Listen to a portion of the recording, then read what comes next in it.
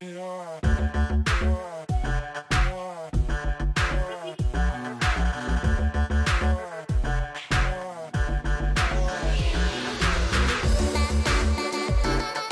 the beautiful scenery, Nicole.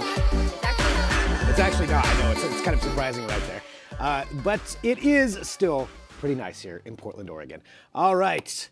Thank you, everybody, for tuning in today. This is Digital Trends Live, our daily show here from Digital Trends, where we bring you the tech headlines, we bring you interviews, we bring you all kinds of information every morning, broadcasting live right here on Twitch, Periscope, YouTube, and Facebook, which means we can talk to you directly. I want to say hi to Tony. I want to say hi to Perry. There's several different people who are joining in there right now, and we can talk to you. So we want to take your comments and questions. Let's talk about what's on the docket today.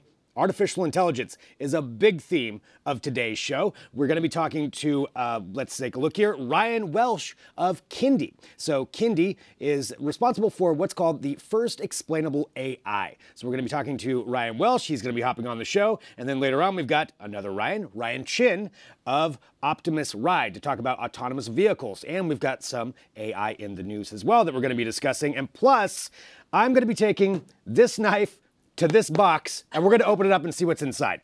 That sounds like a terrible idea when I said it out loud, but we are unboxing a battle box today. The battle box is a monthly subscription box that you can get for outdoor enthusiasts. And so we're going to be taking this thing open and seeing what's inside. I have no idea. You will find out live with us as we go through that. I'm Greg Nibbler, and joining me today, it is Nicole Rainey. Hello, Nicole. Good morning. Good morning. I'm looking forward to not being here when you open this, because I'm just imagining you going like... It's a lot of stabbing, and yeah, I mean, it's kind of how I open presents. Yeah. Yeah, I'm more nervous about the knife than I am about anything else. I feel like this is like somebody's gonna regret this decision, but we're gonna use it anyway. I'm gonna use a knife live on camera. Well, from what I know about BattleBox, you might actually be getting a knife. Hopefully there's like a tourniquet in there or something, like a knife and a tourniquet. Something to save you from yourself an accident. That's what's gonna happen, is I'm gonna hurt myself opening it, and then everything else. But yeah, we'll be doing this later on in the show, so opening up a BattleBox live on the air, and we will see what is in there. I'll slyly hide it down here right now. And I'm going to remove that from you. That's probably a good idea. I need somebody to handle that part. All right, let's talk about some news. So every day, we kind of take a look at what's trending in tech headlines, and this story is one that really caught a lot of people's eye, and it has to do with artificial intelligence, the theme of the day. And in particular, this comes from NVIDIA. Now, NVIDIA has created, I'll simplify it a little bit, but they created a deep learning algorithm, technical term, derp, a deep learning algorithm that will create portraits of fake people. Now that sounds like, okay, that doesn't seem like that big of a deal, compared to some of the different videos we've seen, but wait till you see this video. And so this has to do with the way this algorithm works is they can take different images of people and then combine them, and they layer these onto basically creating a fake person. The video kind of explains it the most when you take a look at this thing, but this kind of technology is really, really creepy but fascinating, and I'm not really sure what the applications would be for it, but nonetheless, when you take a look at it, it's pretty incredible. So this is NVIDIA that came up with this, and they've been kind of at the forefront for a lot of artificial intelligence, a lot of different things that they've been working on, and there we go. So taking a look at part of it, so they took 4 real people there at the top, and then they used that to create these fake images of people. Those are not real people on the bottom. Okay.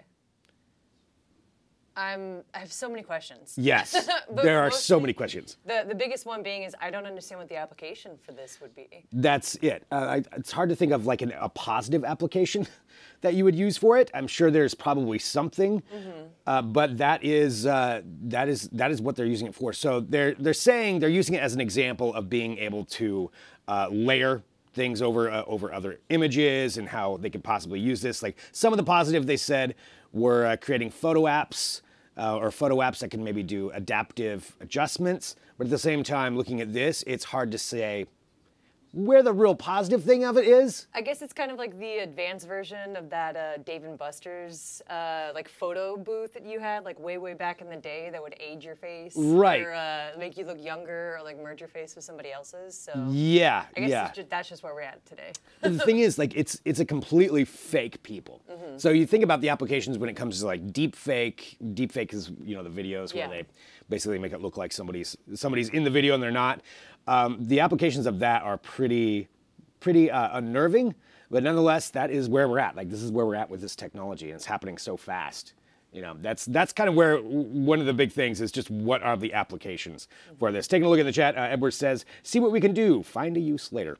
Yeah, that does kind of seem where we're at with it, which can be a little bit of a scary thing, but nonetheless, that's where we're at. So this is it's the technology coming out from NVIDIA when it comes to that. So you can watch that video, can read about that at digitaltrends.com, and let us know what you think about this. Do you like this kind of technology, or is this scary? Yeah, I mean, to be honest. Just like you said, like a little unnerving. A little bit of both. It seems like the best thing we can think of right now is it's an app, or it could be an app. Yeah. And there's no commercial application yet that they've come out with, but there we go. That is the NVIDIA video. That was one of the things that was trending today that we wanted to bring to you to see what you thought of that right here on Digital Trends Live. Let's do our Read 'em and Weep segment. This is where we read the comments that you provide to us. We take a look. Every day, Jake kind of goes through these. I have not seen them myself. And we see what the people are saying on some of the different videos and posts that Digital Trends has. First up, we have Jason Mays. Jason, regarding thrill seekers will be able to pilot themselves in a giant drone as soon as 2019. I have read about this. It's pretty cool. I still don't know if I would want to be the first one to hop in one of these things. But Jason says, when the drones become big enough to pilot, it's not a drone anymore, it's just another copter at that point. Kind of, except I believe on this one, though, the propellers are underneath. So it is kind of a drone. It's not really a helicopter, but yeah, I can see what you're saying there. Yeah, but I guess the point of drone technology is to be remote, so you don't have to be. So you don't have to pilot it? Would you hop in something like this? Would you hop in? I would, but see, the thing that I'm thinking of right now is a drone, and I have not read this story, so you know, don't hold me to any of the facts that I'm just making up right now. So my question is whether or not I'm controlling the drone or is somebody else controlling the drone. If I'm controlling the drone, I'm going to say no, I don't have my pilot's license. Somebody else is controlling the drone, yeah, why not? So you'd rather let somebody else take control? I have zero qualifications to drive anything other than a car. Like, there's no, like, drone, I would be feeling nervous just piloting a normal drone, let alone one that has me inside of it. Right. Okay. I think I would want to do it. I would just be I'd want to see somebody else do it first, I think is what I would want to do. So you can watch me do it, and then you can do it. Yeah. Yep, exactly. So there we go. That is the comment from Jason, I believe. So thank you, Jason. Let's go to Jose Coronel regarding Samsung 146-inch micro LED hands-on review. So much for my retirement investment. TV, here I come. This has been getting a lot of comments. This particular article. I mean, 146-inch television. If you have space for a 146-inch television, you probably don't really need to worry about your retirement investment, I'm going to guess. No, yeah. That's kind of large? Yeah, not to make any assumptions, but there's no way that thing is like fitting in my apartment. No, just one entire wall, like, having to knock it up. It would have to fit like diagonally. Just have another wall inside of the apartment. Well, it is a pretty amazing television. Actually, we've got some more television news we're going to be discussing in the tech headlines here in a few, because CES is coming up, the Consumer Electronics Show, and there's going to be a lot of television news that's going to come out at that. So we'll be talking about some more TV news in a bit. Jose, I understand, but yeah, I do not. That wouldn't even fit on the outside of my house. Like, the more I think, there's no way. Although I'd be that guy in the neighborhood if I was able to do that. That might be kind of. It's like the upgrade from like the TV inside of the garage. Yeah. The TV on the outside of the entire wall of one house is a television. All right, Tony Branco regarding forget painterly style transfers. This AI creates realistic portraits of fake people, and that's actually the video we were just showing you. Tony says that's good news for law enforcement. Apparently, they love creating fake profiles on social media. Oh, I mean, I get where he's going here, but I didn't even think about the fact that catfishing. Oh, the man. implications of that, like right, like creating fake people online, and the photos and all that kind of stuff being so realistic that you convince somebody that you're real. That's terrifying. There's the application. That's the one we were looking for. The actual, to creep more people out. Catfish Pro. Yeah, that's a good point. I mean, if you can do that. I mean, I can think of like some things for like video games or stuff like that. You know, the more realistic things. But yeah, that is definitely an application that people could be using. Thanks. So we're getting 19 more seasons. Even more creeped out. Yeah, 20 more years of Catfish is going to be airing right now. Taking a look at some of the comments in here. Taking a look here. Let's see. Actually, they could do it. I've seen them strip a boat in a city. Oh, I know what you're talking about. But yeah, imagine some tweaker trying to steal a 146-inch television. Okay, yeah. Yeah, that would be a rough, but I could see somebody trying to do it. I've had those meth head neighbors. All right, let's go on to our next comment. Timepiece collector. Wow. Somebody who still collects timepieces. I didn't realize that was still a hobby. And you're online. So regarding digital trends, this robot can ice skate. Okay, looks like we got a double comment here. So this isn't actually a video. There's a video that goes along with this that I didn't snag it, but you can watch it at Digital Trends. And it's this robot. It looks kind of like a centipede-ish thing, but it's like a fin, and this robot can essentially, I think it's autonomous. I'm not entirely sure, but it can go over. It can ice skate. And it can go slide over snow. It's like a robot eel, basically. Yeah. And it kind of uses these fins to be able to propel itself forward. That is a much better description than what I just did. So that's why Nicole's on here. So yeah, and Timepiece Collector just said, can it do my physics quiz tomorrow? So that was on 12:15, coming back at 12:18 for the return. I didn't get a good result, in case you were wondering. Thank you. Sorry, Timepiece Collector. Timepiece Collector, thank you for the update on that. Thanks for returning to comment. We do appreciate that. I need to follow up, though. Did he get the robot to do his homework or do the quiz, or did he just not do well on the quiz in general? That's a good point. And what was the quiz about? Timepiece, we have so many questions. Physics, he said. Physics. But that's well, vague. It's vague. What kind of physics? Yeah, exactly. I mean, we need to narrow it down. So, Timepiece, thank you for commenting, and we hope to see your comments some more. All right, we've got Daisy Rivera. I feel like I've seen this name before. I feel like Daisy's commented before. This was on Facebook for our Digital Trends page regarding Ford's prototype Quiet Kennel uses noise-canceling tech to keep dogs stress-free. I did see this article, so it's essentially like a tent, you know, that you can keep your dog in, and for your own dogs that are afraid of fireworks. Daisy said, I need a big one for myself. That way I don't hear the loud music from my neighbors day and night. I can respect that a lot. I used to have, speaking of the meth head neighbors, I did used to have some neighbors that would stay up very late, and then they would decide to play guitar terribly at like 3 in the morning. This is the kind of guy that, you know, would also mow his lawn at 3:30 in the morning too.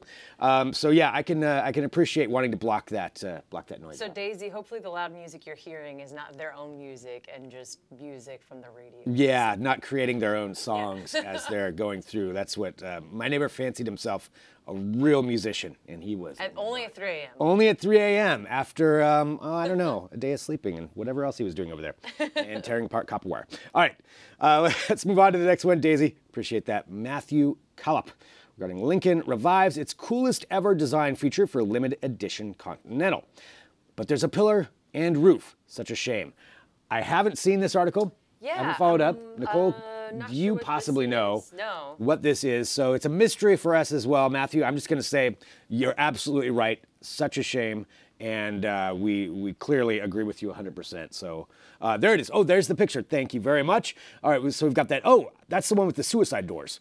Oh. So I do appreciate that addition. So never mind.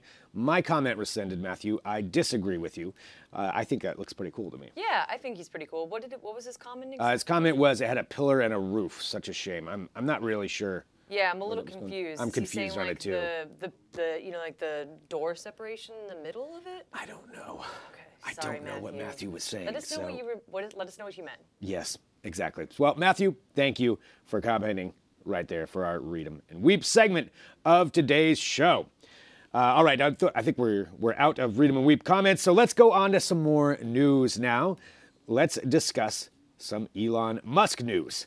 So we've got Elon Musk, always part of Digital Trends here. At least he has been lately, just because we've been having so much of him on. And it was because yesterday the boring company had their test of the boring tunnel. This is the I think it's 1.1 mile stretch that they're 1.14 mile, excuse me, if you're correcting at home, stretch of the tunnel that he has bored underneath Hawthorne, California, starting at SpaceX, going to a different location. And they had the test yesterday, so we actually finally got some footage of this. And it is, they showcased a Tesla, of course, that was being used. It lowers down in a kind of an elevator shaft and then is put into the tunnel. And I believe it went about 50 miles an hour. Tesla Model X SUV modified to fit onto a special track. Some of the key things of it are the way the Tesla worked, the way he's proposing, you know, if this were to be implemented in cities as an actual transportation option, cars would be modified to have skates on the bottom of them. And so when they lower down in, these skates pop out and then it rides along the rails and is pushed.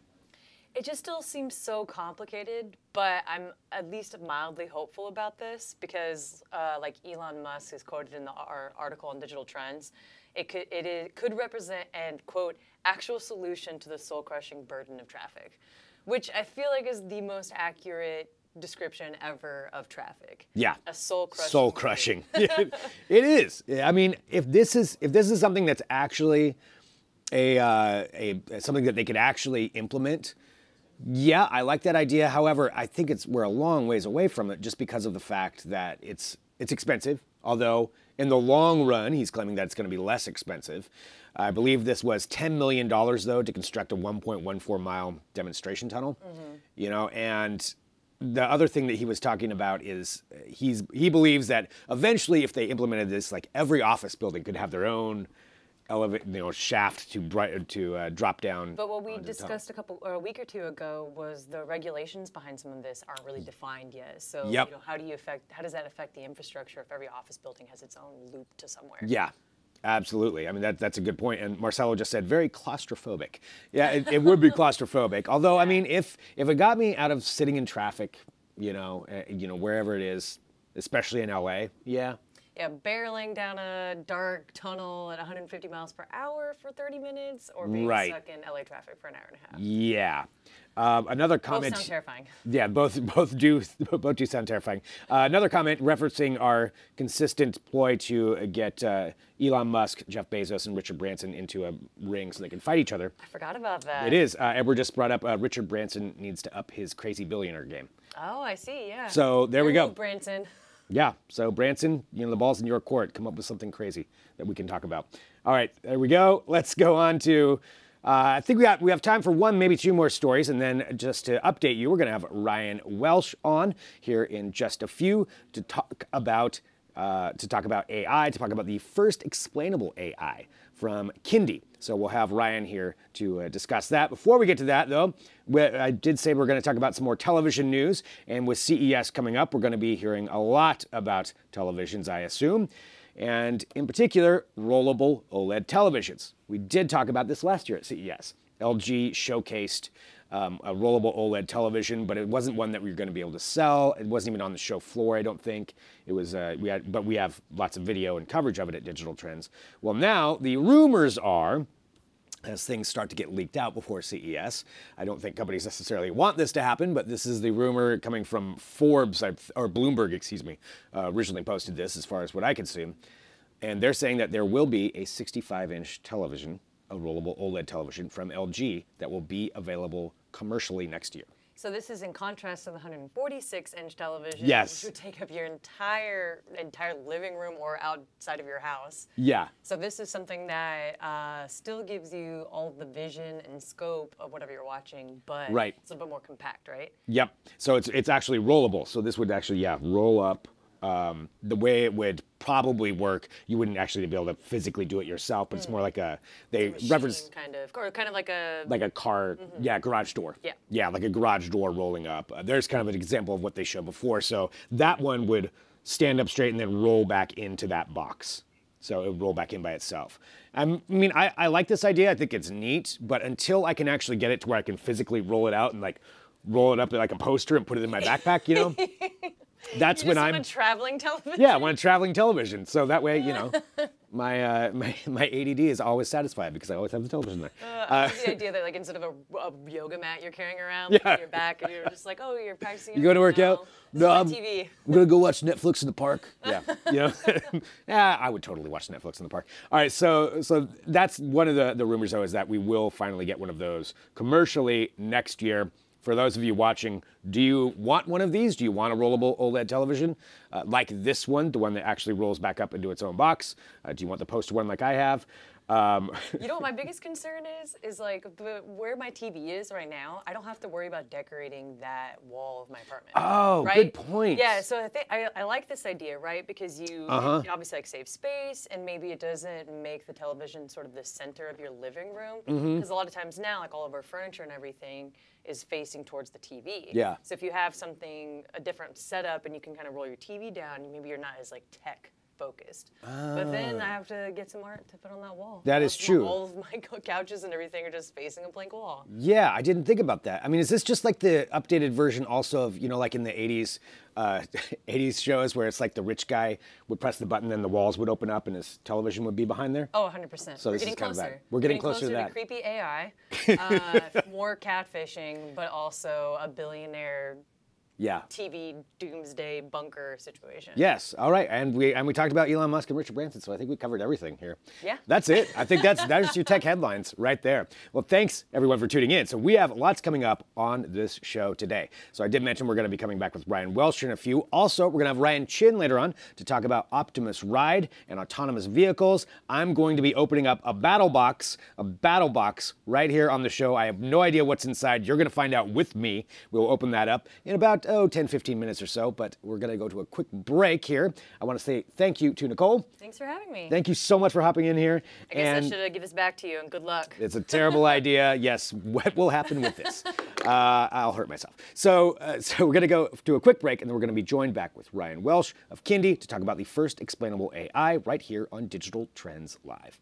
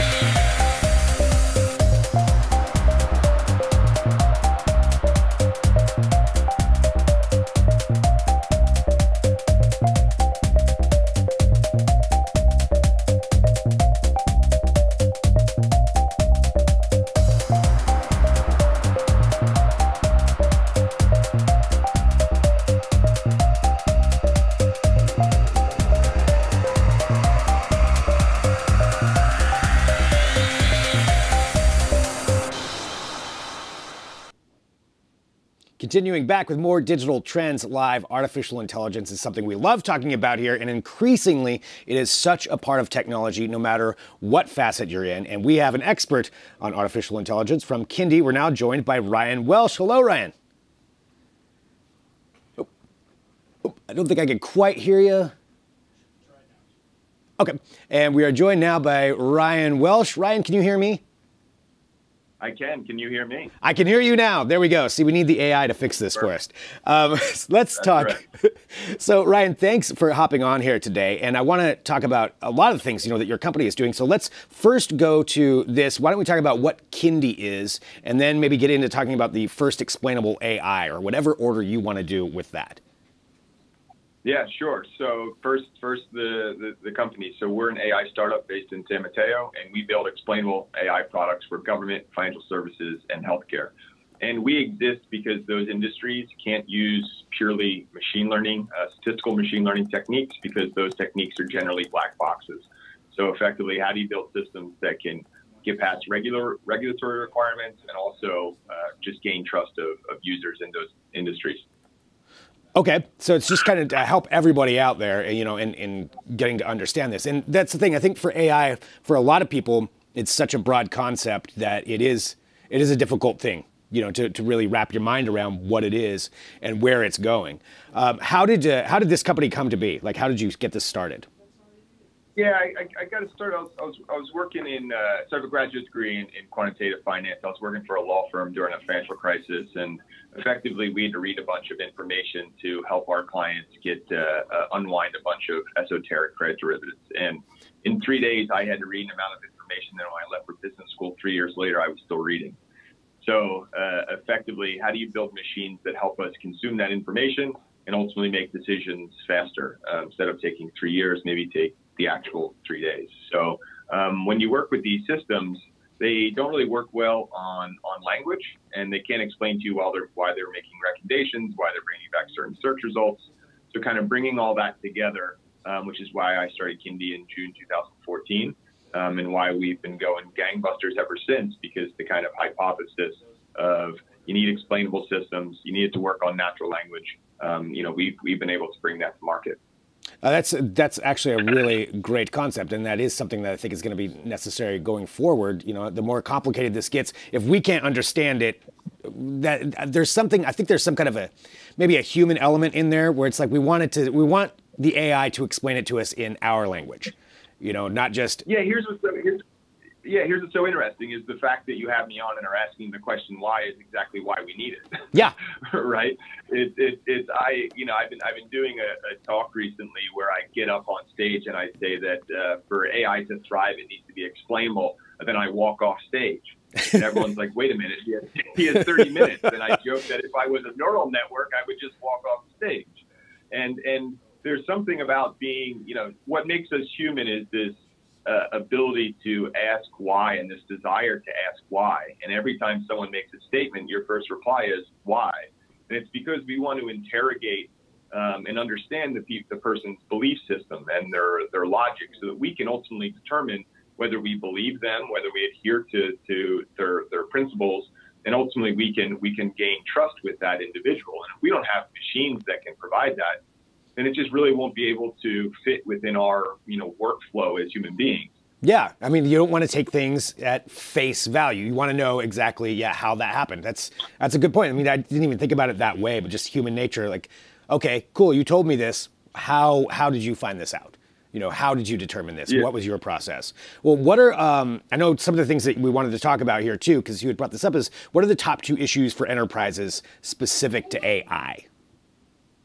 Yeah, the top 2. Well, number 1 is explainability. There was a great article recently where IBM did a survey of 5,000 businesses, and 82% of them wanted to adopt AI, but the number 1 hurdle was explainability. The executives and business unit owners in those companies didn't feel that AI was sufficiently transparent for it to fit within their workflows. And then the other one is that modern techniques are overly reliant on a lot of labeled data. So I think one of the biggest challenges is, you know, when any AI startup or even a incumbent company goes into work with an enterprise, the first question they have is, you know, where's all your data? Is it clean? Is it labeled? Is there 50,000 or some cases 500,000 or 1 million examples that I can learn from? And the answer to that question is typically no. So that's why you see a lot of the data labeling companies doing a lot of work now, labeling that data. So they're the 2 biggest hurdles, is because with that labeled aspect of it, it just takes so long to deploy these systems that, you know, 2 years in, you're not getting any value yet because you haven't even labeled or trained the system yet. That's got to be a very big industry right now, is going through and relabeling all that data. You figure years and years and years of collecting that with no actual way to have that be available as an asset for for artificial intelligence to even learn off of it. I also feel like a lot of companies are incorporating the name AI into things, but back to that, they don't really know what AI is. It's just like, oh yeah, we got AI in that thing. But what is AI? Yeah. There's both two sides to that too, because CEOs will tell their executives, "Go buy me AI." Yeah, right? I need to get some of that. Executives come in and be like, "Do you have it? Because I want to buy it." And of course, people are going to say, "Of course, I have it for you." So I mean, I think AI has its ability for machines to learn, but also to reason. And I think people a lot forget that next step. Because this current wave of AI that we're seeing, these statistical machine learning techniques are phenomenal at learning from data, but they don't reason very well. And I'm talking about reasoning in the historic symbolic AI sense of inductive, deductive, abductive, analogical reasoning, these kind of things that we can do as human beings. So I think of AI as this ability to learn from data, but then to also reason with that data, or reason with the knowledge that you acquire from that data, and put that knowledge together in new and novel ways and create ultimately new knowledge. How far away do you think we are from that exact kind of system?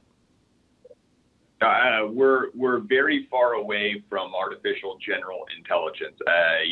There was an article where I think it was Kurzweil was saying 2029, and then Brooks was saying 2200.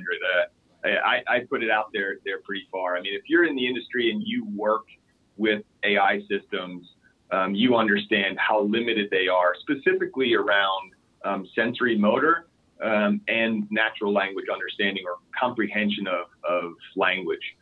Systems are very good at parsing sentences, but not really good at understanding the semantics and the pragmatics of language. That's an interesting perspective, especially coming from somebody, in the industry, because I feel like a lot of people are worried, we're going to reach singularity and the AI is going to take us over in a few years, but you're saying that's not going to happen for a while. Yeah, no, not at all. And I think this is where the industry gets in trouble, is because I think the breakthroughs that we have been phenomenal, yet compared to the hype that we're throwing behind it, it's just not there. So we're like, the hype is exceeding the actual applications of these technologies, and that kind of mismatch, I think, will ultimately send certain techniques into a AI winter. And I think that the people that are going to prevail are going to be the companies that realize that AI is a feature of a product, not the product itself. So you got to go in, you got to solve real business problems or people problems, and ultimately have AI be a feature of the product, not the product itself. Very good point. Well, Ryan, I want to thank you, for for hopping on the show here today with us. And where can people follow Kyndi and follow everything that you do as a company? Yeah. Kyndi.com is a great place to check in on our AI research white papers that we have out. Kyndi Tech Twitter, and of course on LinkedIn as well. So that's everything. Thank you. Yeah, thank you, Ryan. Ryan Welsh joining us right here on Digital Trends Live. Have a great day. You too. Bye. All right. Thank you, everybody, too, for tuning into Digital Trends Live. This is what's fun about this show, is we get to have conversations like this. We learn something. I certainly learned a lot right there. And since we're broadcasting live on Facebook, Twitch, Periscope, and YouTube, we can take your comments as they come through as well. So I definitely want to see what people think. Let's see, Tony says AI reporting the news should be something to work on and code. Yeah, I've heard about the AI, taking over news. There are some actual organizations that are doing that. There's a video from China where they have basically an AI rendering of a person reading the news. I would prefer that it's still me, or maybe I am the AI right now. Maybe I'm that advanced. I don't know. All right. Here on Digital Trends Live, one of the other fun things we get to do is sometimes we unbox things. And today we are going to be unboxing this. This is called BattleBox. So what BattleBox is it's a subscription service for Survivor fans. I mean, people who are into Survivor types of things. Let me get the actual thing here. So a subscription box for outdoor enthusiasts, for survivorists. There's all kinds of different things. It's called the BattleBox Survival and Tactical Gear. gear. And this service, the way it works is if you subscribe to it, there's 4 different subscription levels. And every month they send you a box. It's a mystery box. We don't know what's in here. I have no idea. But what we're going to do is open this up. And we're going to take a look at this and we're going to see what we have in this box. So what I'm going to do, open this up. I've got a knife. This seems like a bad idea. Let's walk through and see what we get in this box. So the best way, let's see here. I'm gonna slice this. Again, seems like a terrible idea. Okay. I think you can tell by the way I'm handling this knife, I'm clearly a survivor myself. All right. Let's see what we get. So this is delivered monthly. I think this is the Pro box. So this is what we get. All right, so we're opening it up. Let's take a look here. Oh, all right, there's some kind of flyer here. Okay, it's an advertisement for it. So this is the Pro Series, $99.99 cost with a $170 value. So it's saying there's $170 worth of stuff in here. Let's see what we get. All right, first up, what do we have here? Stops bleeding fast. See? Okay, when I had originally talked about this morning with the knife, this would have been worked out very well for me. So first aid for minor cuts, scrapes, and abrasions. Oh, it looks like you can even stop some nosebleeds. So, yeah, that's cool. That's something I could definitely use. I am prone to accidents. So, all right, we got there. Let's go ahead and keep on going through here. A carbon scraper. What is this? Oh, okay. So it says it's got a scraper, a knife sharpener, and a flint rod in there. So I'm assuming you can like start a fire with this and then sharpen your knife at the same time. I don't really know, but that's, either way, this is something that, oh, I see here on the back, it kind of gives it a little bit more of a description. So yeah, you can start a fire with it and sharpen your knife up. So that's cool. So that comes in here. So we're already surviving. We can cut ourselves and then stop the bleeding all at the same time. Oh boy. I don't know what's in here, but I can tell you right now, it says real steel on it. I feel like we're gonna get something awesome in this. So again, this is the battle box that we're opening up here. What is going on? All right, I think there's, we got a knife. Yep, we got a knife. All right, so this is actually a really heavy knife. It looks like a leather sheath for it. Pulling a blade out on camera. Let's see what, oh boy. It's like stuck in here. How am I supposed to do this? This is such a recipe, terrible recipe. It must be some kind of a locking mechanism. This is probably not how you're supposed to open this.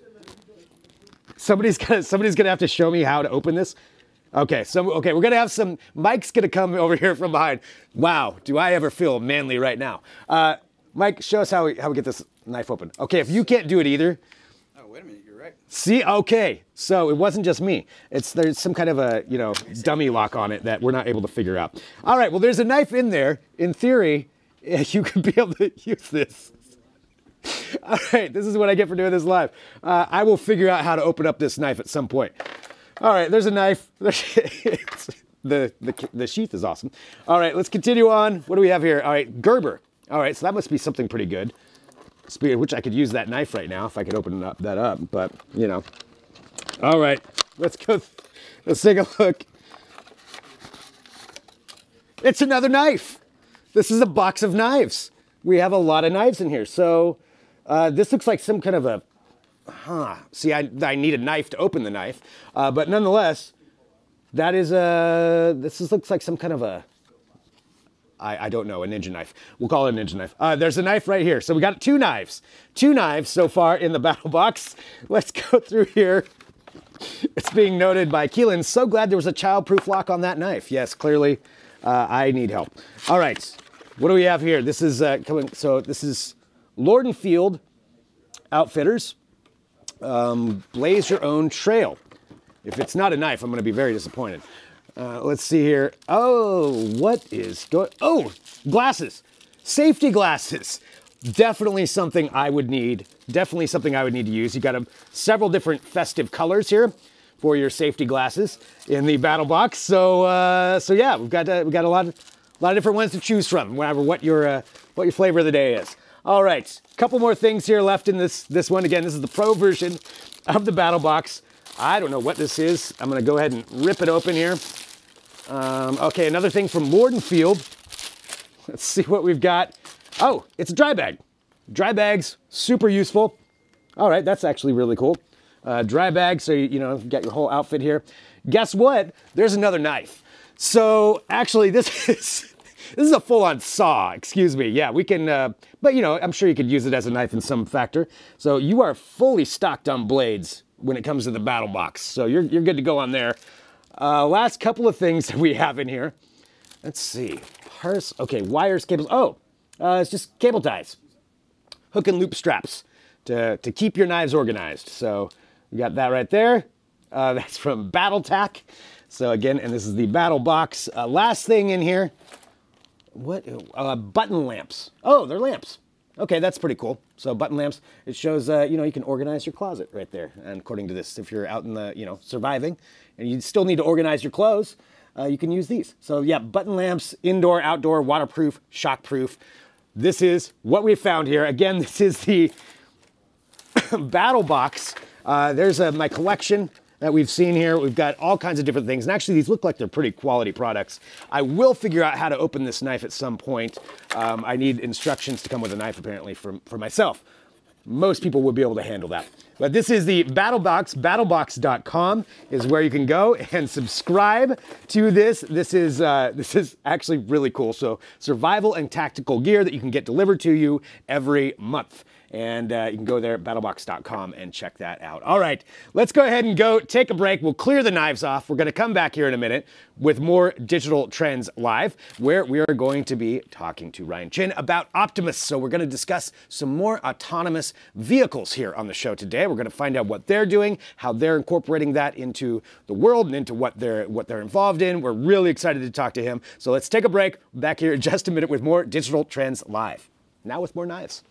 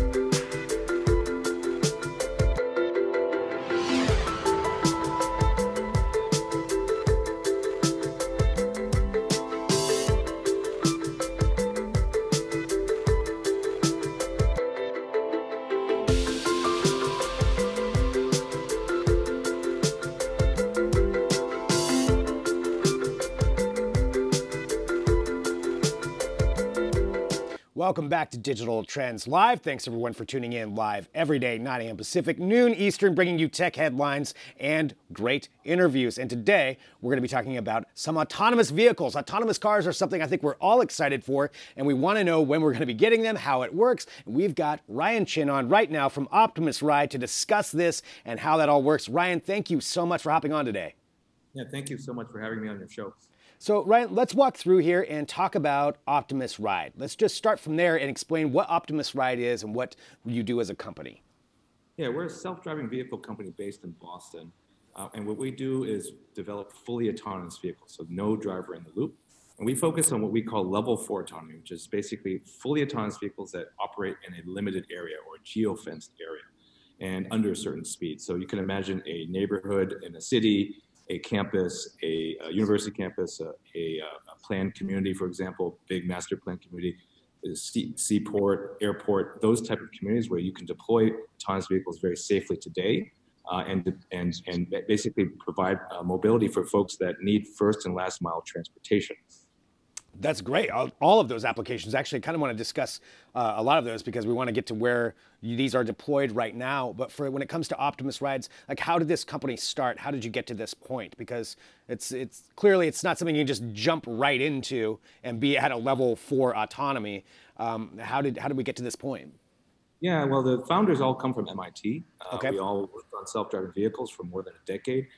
2 of our co-founders were part of the Urban Challenge, the DARPA Urban Challenge, the federal government challenge 10 years ago to develop autonomous vehicles. And so we spent over a decade developing technology and perfecting it. And of course, since 10 years ago, there's been lots of advances in computer vision and processing speed and how you can sense the world, algorithmic improvements as well. And so we started the company 3 years ago, and we built up, our own testing facility. You see this video of our vehicle testing in our indoor test track. And we've been deploying these vehicles in the seaport of Boston, as well as a number of our client sites. Let's talk about that. Some of the different places where you've deployed these. So I do know you had mentioned, Boston's seaport. I mean, that's a huge undertaking. That's a huge industry right there with Boston's seaport. What do your Optimus rides do there? Yeah, so in the seaport, we do a lot of testing here in the Innovation District. It's an area that has double articulated buses. It has bicycle messengers. It has seafood delivery trucks everywhere, and we use it as a proving ground to test our technology. And in this area, it's limited. It's not the entire city. It's sort of bounded by water on a couple sides. And we want to provide mobility essentially from the various points within the seaport to things like mass transit, for example, South Station, major subway line access, or perhaps to the bus line that is here too. A lot of folks have challenges trying to get from one place within the zone to another. So we do a lot of testing there, but we also deployed in other locations as well. So we have a client that is just south of the city. It's connected to the commuter rail. And in that community, we provide mobility within a 1,550-acre site, which is more of a suburban level of density. But over there, we provide mobility to the commuter rail so that folks can be dropped off in the morning to the commuter rail, take the train into the city, and then we pick them up at nighttime and bring them home. So I love that, kind of taking that last step, that people need to get from one place to one place and covering something that maybe wasn't covered before. What are some of the challenges of getting this implemented? Because I mean, regulation-wise, it's got to be so much stuff that you have to go through. What are the challenges you're facing right now? Yeah, I think the challenges is generally in the whole industry. Self-driving vehicles is a really hard problem, right? It's super. And there's a lot of people that feel, a lot of experts feel that this will take a really long time. And I agree with them in some areas. There's going to be some markets that materialize in the near term. So for example, long-haul trucks, for example, long-haul trucks that cross the country. You can see that materializing quite early. Perhaps last and first mile delivery robots that are going slower speed, that can happen too. I think for us, in terms of urban driving, that's going to take a while. It's pretty hard to drive in a snowstorm through Times Square. Which is actually, a pretty tough task to be able to drive from there all the way up to Harvard Square up here in the Boston area. That's pretty hard to do. We think that's going to take some time before you get there. However, if you constrain the problem, and let's say let's do this below 30 miles per hour, which most cities are actually pushing for, this whole 25 mile per hour speed regime, or less in terms of reducing fatalities. Or geofencing it and putting it into a specific area in which you can operate. You can safely deploy autonomous vehicles there. And the regulations are different depending on the state that you're in. So some states are very open, others are not. It really depends on the location. We're able to deploy here in Boston because we work with the DOT and we work with the city and we have permits to do that. Other states don't require that. So it really depends on where the market's going. But from our view, geofenced areas are by default safer. And also, you basically reduce some of the edge cases, so you can actually get to a real product much sooner rather than later. That makes sense. Kind of taking it from that smaller scale, like you said, the geofencing. Before we have an autonomous vehicle that's going to drive me from here, Portland to New York, that's going to be quite a feat, for something that's going to be used in like an unregulated manner, where basically I could just order that up. It's not under a strict testing situation. So. You've got these in the Boston Seaport right now. What's the expansion plan for Optimus Ride? Where do you go from here? What's your next step? Yeah, we have over 20 different clients right now. many of whom have dozens to hundreds of sites that they would like to deploy to. So our plan is to go beyond Boston area. Even within 2019, we're going to be spreading across the entire country to a number of sites that we're going to be announcing over the next couple months. And basically, every 2 months, we'll be adding a new site to our deployments. And the idea is to be able to scale that technology to multiple sites in multiple regions over the course of the next 1 to 2 years.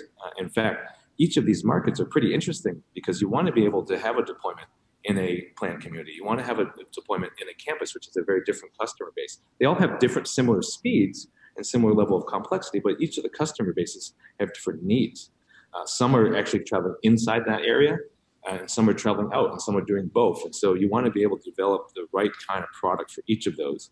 And technologically, it starts with basic autonomy. If you can't get basic autonomy to work, well, you're not going to be able to do any of those very interesting sort of additional services that a lot of AV companies are promising. That's that's a good point. I mean, it's such a complex thing, and there are so many different factors that go into it as far as figuring out what it's going to do when it's out there, autonomously riding. Do you have so yours are level 4, so they're operating on their own. There's not an actual person in there controlling it. Yeah, so it depends on the state, right? So in Massachusetts, you are required to have a safety operator on board. States aren't, but they are designed and they are operational fully autonomously. And you could imagine, as this starts to scale, that you will get to a point where you will have remote monitoring of vehicles, right? You have some command center. We're actually designing that now, where you can think of it almost like an air traffic control tower.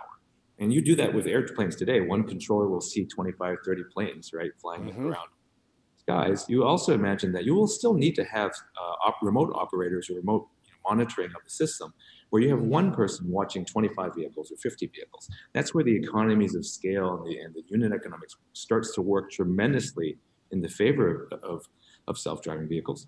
But you can also imagine that, like today, look at today's elevators, right? Modern elevator today is level 4. There's still a button that you call in case of emergency, right? And so the same thing will have to happen also for self-driving vehicles. That is a really good comparison. I didn't even think about that. Just to know, you used to have an elevator operator for every elevator, when you would take that. But yeah, you don't need that anymore. Well, I mean, I think we're all very fascinated with autonomous vehicles, and I think there's a lot of advantages that are going to come. And we need people like you working on these problems, to figure out how to implement this and how the best way is to utilize them. And Ryan, how can people follow Optimus Ride? What's the best way to do that? Yeah, the best way to follow us is to go to our website, optimusride.com. We also have a LinkedIn page, and we publish quite regularly events, partnerships, deployments that we're doing, advances in our technology. We do a lot of that, and primarily that's because it's important to get the message out about how self-driving vehicles are going to actually happen. There's lots of prognostications of how it could happen. But the reality is it's a pretty tough problem. So you have to start somewhere. And we think that starting somewhere realistic is actually the way to then increase your ability to go to more environments over time.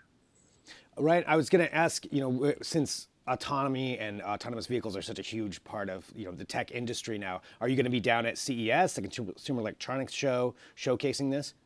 Yeah, we will be at CES. We've been at CES for the last several years. We won't be showcasing anything. People have to come up to Boston to see our vehicles. We're there to really, look at what's going on at CES and look at all the new technology that's coming out, particularly on sensing. Right, those are pretty interesting new components coming out. That's going to drive a lot of the processes. Of course, from our point of view, we're a full stack software developer. Right, we don't make cars, we don't make sensors. We take all of that from vendors and partners and integrate that into what we do, which is essentially autonomous control, planning, perception, those areas which are very, very difficult to do. And you need basically rocket scientists as part of your to create that. You need roboticists, you need machine learning folks, you need all of that to figure it all out. And the biggest challenge is how do you drive through space with irrational beings in control? That's really one of the biggest challenges in self-driving, is how do you do that? And so certainly by constraining the problem somewhat, you could start to tackle that problem in a much more safe and controlled way. It also gets you the kind of data density that you need in order to actually solve the problems. And that's why we think our approach is actually a really good way to do things. I think that's it's a very good point. You need so much data input to understand, how to program this, how it can understand, how the autonomous vehicle can understand what's going on. And there's just so many factors to it. And I think it's really, really exciting stuff. And thanks for hopping on the show today, Ryan. We really appreciate you talking to us. We'd love to check back in later on and see where you're at and see what's going on with Optimus Ride. And if I make it up to Boston, maybe hop in one of the vehicles for a ride. Yeah, definitely. We've taken passengers. We've taken the Secretary of Transportation on our vehicle. And as we expand out, out to the West Coast and other locations, you'll just be able to grab one there as well. And we're happy to have you have a ride in an Optimus Ride. Fantastic. Ryan, thank you so much. Ryan Chin from Optimus Ride right here on Digital Trends Live. And thank you everyone for tuning into Digital Trends Live. This show is fun every day. We talk to so many different people and we broadcast live here talking to you. And that's one of the most important parts of this show is that we are live every day, 9 a.m. Pacific, noon Eastern, bringing you things. So today, we had Nicole in here for the headlines talking about NVIDIA and that really interesting yet creepy AI that they have developed. We did talk to Ryan Welsh, and I mean, it was definitely, an artificial intelligence type of show today. We talked to Ryan Welsh about their explainable AI and how that is working. And then we opened the battle box, which I do want to say, I'm going to showcase something here at the very end. I did figure something out.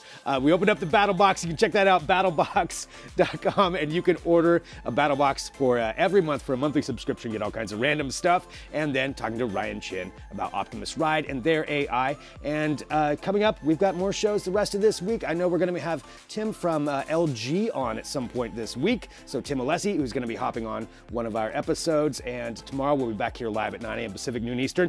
Okay, I had to prove it. I figured out how to open the knife. There it is. I got the knife open, so I'm feeling pretty proud of myself right now.